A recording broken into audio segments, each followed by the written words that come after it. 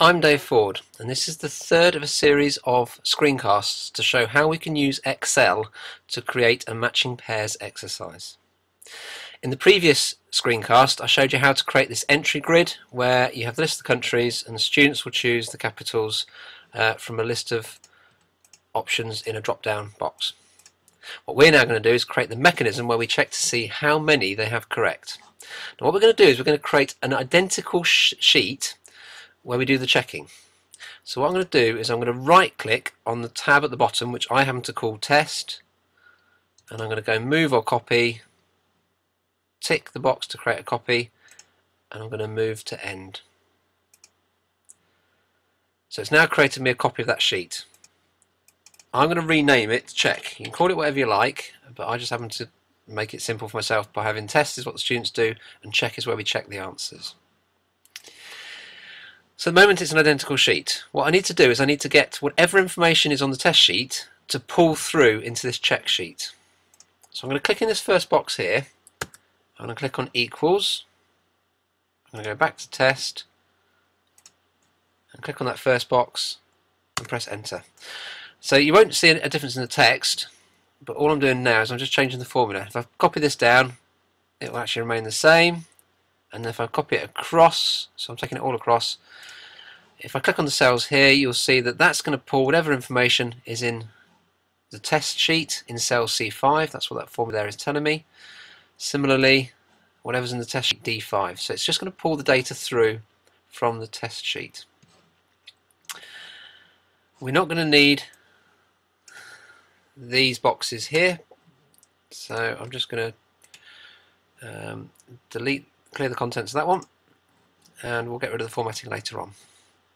Now the clever bit, we need to work out a way of checking if the answers are correct. I'm just going to bring that forward so it's a bit easier to do.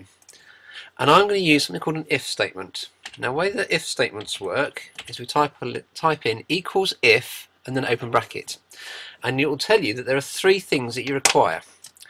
We have to put in a logical test, a comma, and then what to do if the test is true, a comma, what to do if the test is false. So my logical test is going to be if that cell there is equal to, and I'm going to go back to my test sheet, and I'm going to scroll down, the top item in the capital list, then that means that it will be correct. So my logical test is if D5 equals test exclamation mark D1, then comma. Now what I'm going to do if it's true is I'm going to put the number 1, and if it's false I'm going to put the number 0. Now it takes a bit of practicing if statements, but they're the most wonderfully useful things to use. So when I've pressed enter, because London is the correct answer, it's given me a value of 1. I can now copy this formula down, and because they're all correct they should all come out as 1s. I'm going to go back and check it, so I'm going to come back to my test sheet. I'm going to change Paris to Lisbon and Berlin to Cardiff. Go to check. You can see that Lisbon and Cardiff have now appeared in the list, and those ones have changed to noughts, so I've got it correct. I'm then up here going to use a formula of equals sum, and I'm then going to total up my answers. So it's telling me how many I've got correct. What I'm then going to do is underneath is I'm going to create a little string to tell me how many I've got correct. So equals, and I'm going to be clever here and I'm going to use the person's name. So the first thing I'm going to do is I'm going to click on the test sheet and click on that cell for the person's name. So I'll pull the person's name through. What I then need to do is use the AND sign, so that's Shift and 7. So it's equal to the person's name and,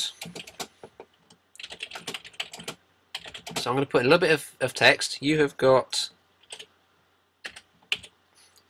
okay, another AND sign. So use AND signs to basically join things together. So I'm coming back to my check sheet. So it's that number there and